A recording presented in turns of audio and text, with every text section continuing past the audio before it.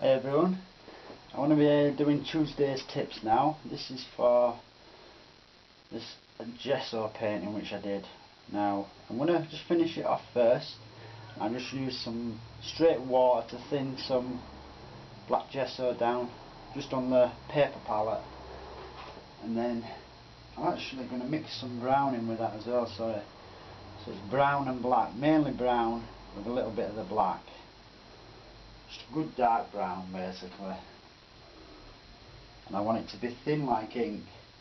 I'm adding water, these are acrylics, and I just want it to be thin like ink so it's really runny. And then with that I can just come up in here and there and put some like branches and stuff in, paint some more detail in there.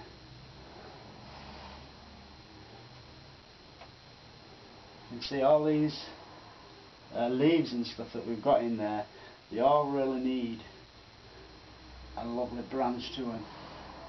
You like that? I like to do these fast because you can put more in and they seem to look better. You don't need to be tireless over doing this. I just do them as fast as I possibly can, but try and use shapes that I've seen while I've been out in nature. So much of this, you see, is about observation while you're out there, because you're basically portraying the things that you've seen in reality in nature. So I'm just going to maybe have a branch out there, and you can spend hours just doing the branches. I'm going to try and do them as fast as possible for you guys. I still want them to look good.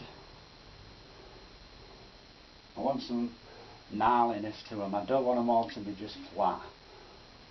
See, we're going to go over this with oils, so I'm not too worried. It's pretty easy to put them back in the background.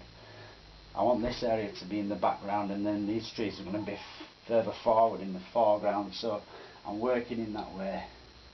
Put a few coming up to this. Maybe there's 4 or 5 little branches holding that bush up.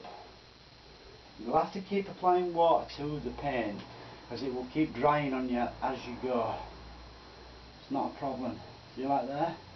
Just bring that through.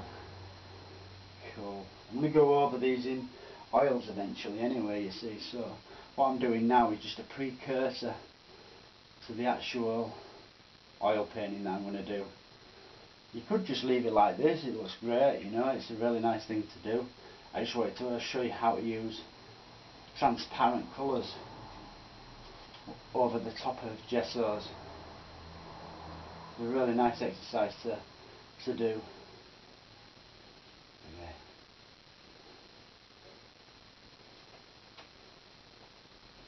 And some dark branches needed in there, so sometimes I start at the top like this, so, and I'll work my way down, applying more pressure as I come down. Other times I'll start down here and I'll just pull up, and that's for the little fine branches. Now if I was really wanting to do an ancient woodland, say, and it had just really gnarly branches everywhere, I'd be more inclined to use a smaller brush for that. But for this it's not a problem, because just like there, I'm just putting indications in, shadow on that side of it. Again, remembering to keep mixing the water with the brown and the black paint. You need both, you need every component. If you've not got enough water, it'll be too dry. If you've got too much water, it'll be too runny. If you haven't got enough pigment, you won't have a good colour hue. So all them things are there to be thought about. There. Just got a couple going on in there.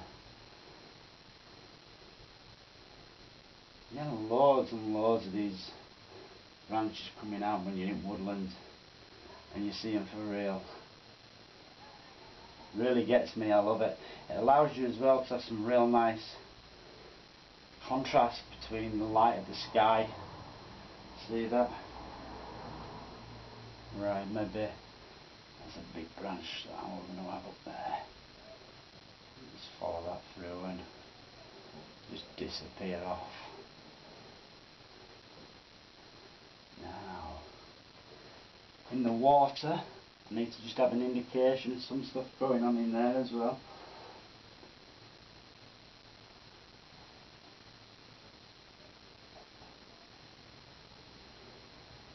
It doesn't have to be exact.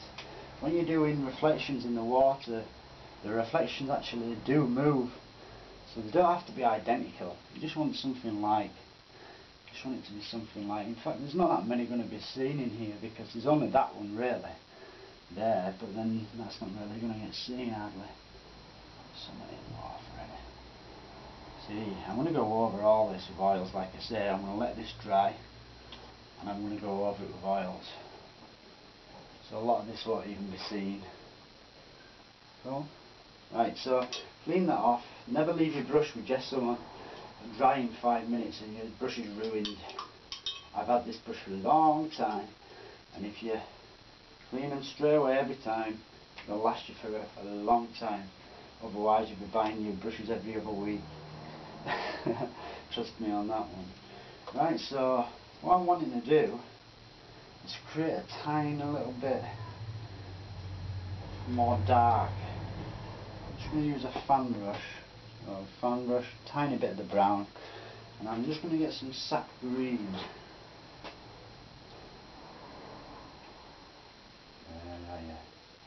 There. Cool. Just a really dark green that I'm mixing up. So there's sap green, a little bit of brown and black.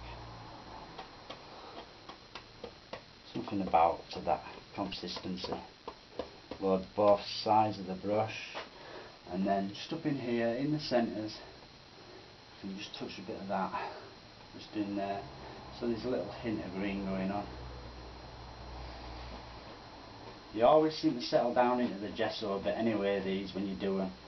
You don't want them really bright at the moment. We can highlight them brighter later. Just want a little indication of some dark green going on in there. Same up in there. Just using the corner of the fan brush. That's all you need to use, just that corner. I know to you guys, you might not even notice this. You might not even be able to tell the green, but it's there. No shortcuts really, you know. With this acrylics and that, I just love to do this though and let it dry. Sometimes you can use the green.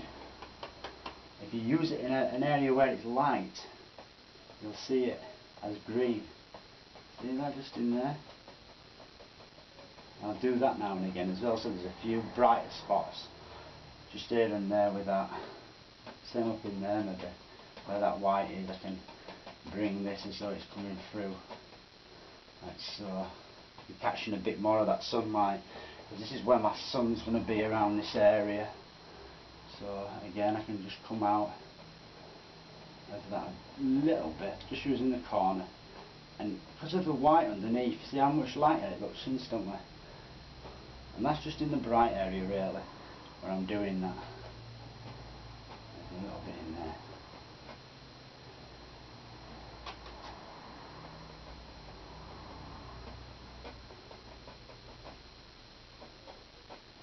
You can sometimes just push up, do a little upward movement, see that? Just there.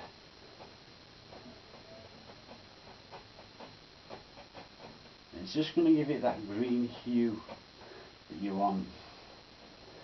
Excellent. Remember, this is all acrylics just for now, this time. I'm going to put a little bit of green in there, and then leaves there. Very dark though, what I'm doing at the moment. I'm not trying to make all the lights highlights, not yet. That's the icing on the cake. That's the part that you leave for later. But as you see, using it in the light areas, you get them lovely light background trees.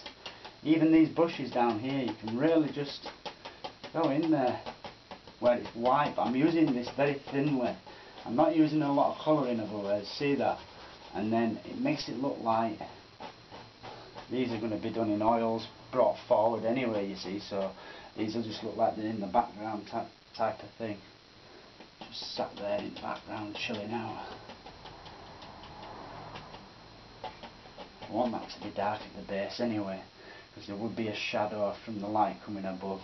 I want to get a bit of that green as well, and I'm just going to come over this grey one, you know, the one that I did grey, and again I'm just using sap green on its own this time, not with the dark. This is right in the bright spot, so I want the top of that to maybe have a bit of a glow as well, just like that there. What I want to do is use some dark now, like I did over there. Make a dark colour with the sap green, and I just want to put a few darks in at the base of that, the shadows, in the shadowed areas, just in there. Cool. I've always enjoyed doing these gesso paintings. It's amazing what you can achieve, and I just want to repeat that same process again in the water, coming just a bit below, just a little bit below that, so that it's going to stand out. So you put it in the darkest spot first, and then you'll have a small amount of colour on your brush then, and you can make it something similar to what's above. Maybe I could do a bit more colour just in there, make it suit and match that. Get the dark, some dark again back into them shadows. You make sure you mix the dark with the sap green though. Don't want just straight black, just want a dark green over top of that. There. Cool. And just gives you a bit of some depth as well. You can see the light's going to come over this, so I wanted that green glow just going on in there. Again, I can just use the same thing and just put a bit of that up in here. Where these bushes are here, it's quite dark, so I'll use a dark colour. And then I want to thin it out with the sap green and just use a really nice sap green down in there. It's going to come all the way up more or less to about there, I think. Just see a little bit of sky going through these trees, we will. And right over all the tree trunks that you did, will still remain there, you'll still be able to see where they are, but it's not a worry, in the slightest. Something about like that. There. And then this tree here, which we've done. Now with this, I just put the sap green in the middle where it's dark. I just want to do that same thing and catch a bit of the light by going into the white area. You can put a little glow underneath it as well. So much fun to do with these. There it is. Same thing again, that little glow just on the top and underneath a little bit. Just estimate it, it doesn't have to be perfect. It's right there.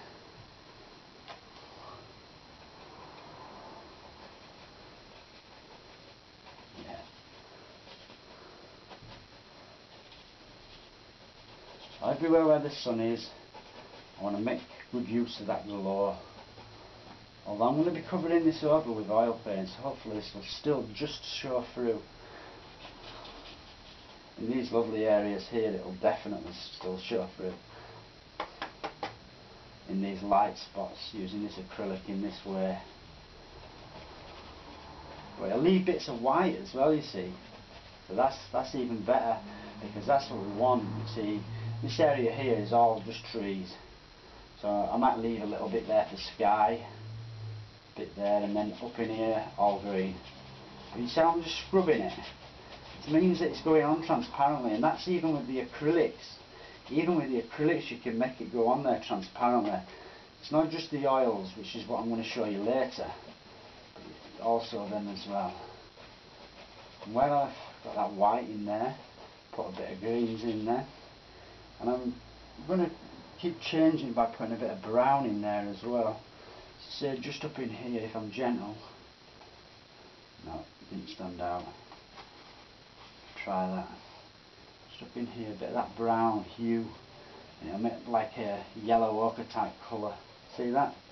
Don't want them all just the same, and I keep varying that colour tone. Now that's behind that. So a good way of getting depth, you see. And all I'm doing is using it very transparently. Not a lot of colour, very small amounts of colour. And I want a bit behind there, coming down to about there, behind this bush. And I'm just scrubbing. The good thing is, by scrubbing like this, it still leaves some of the white of the canvas showing. And that's the little glimmers of light which you get from the sunlight, and it's shining through. Right, so again that same brown colour with a little bit of sap green, and then I'm going to do the very same thing just up in here. I'm going to just change the hue slightly by using this brown. I need a bit more of the brown to do that. There. It only has to change it a little bit, and it makes a good difference when you do that. If it's all just one flat green, it won't look good. It just looks flat. And we want depth in our picture, and we want variety of colour tones and everything. If you look in nature, it inspires me all the time to mix it up, because it's amazing. Torben were even talking about it. We were looking at these trees, and he was saying, you look around you and the variety in the shades of greens is unbelievable. So don't ever feel fixed to just one, because it's boring then. Make it like it is in reality. All different kinds of browns, greens, really bright greens, dark greens. See, I'm going over them trunks, not even worried, because it's so easy to just come back and sort that out. It's not a problem. I do actually need to get some of that same brown in the water now. So again, I'm just going to thin it down slightly this time by using water with it, you know, with the brown and the green together. Just a little bit of green, not a lot, mainly brown, just like this colour that we've got up in here. That's what I'm after. I want it to be dark at the base, that one, but it'll leave a nice light bit there still. That's it. These trees will be painted back in front again, like I say. You don't worry about them. I want to put a bit of that brown just down in there.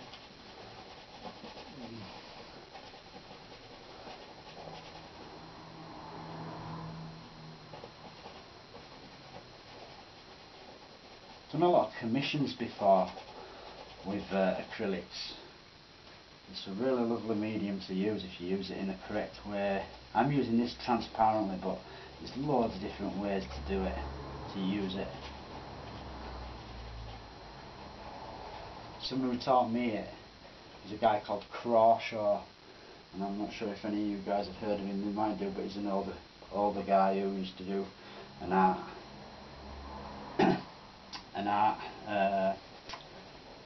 like series. It was a series of different art classes that he did, and he used to paint in real life. And I'm hoping before the end of this year that I'm going to get a chance to actually paint outdoors for you all as well. So that'd be cool. Just make that a bit darker, just in there, that area. Cool. Again, it's just matching what's up there. There's a bit of that green and yellow, a greeny brown, just there. So just again, I just want to put a bit of that in. I'm using it very, you don't need a lot of paint for this, and you scrub it in there. It'll start to dry on you, so you need to keep cleaning your brushes well in the water. There. Now back to my sap green. bit of water to thin it so that it's transparent, and then same again, put a bit of that green to reflect from what's above there.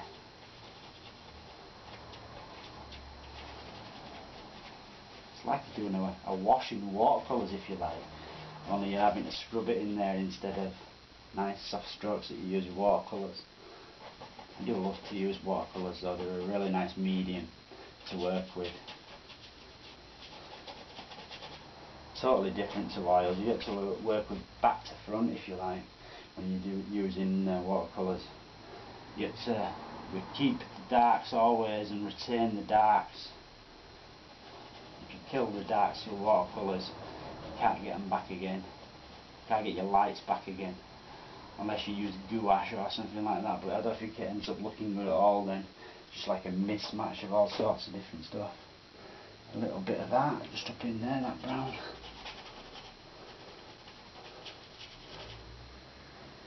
Cool. And all the little impressions that were there before, which were made basically by the what's it called? The sponge. They remain in there. And you can even go back in little bits of brown or little bits of green. And you can just go straight back into them and put a bit of colour in there. Just into these little bits. You don't necessarily need it, you know, there's plenty going on in there now. So I think what I'll do is I'll let this dry.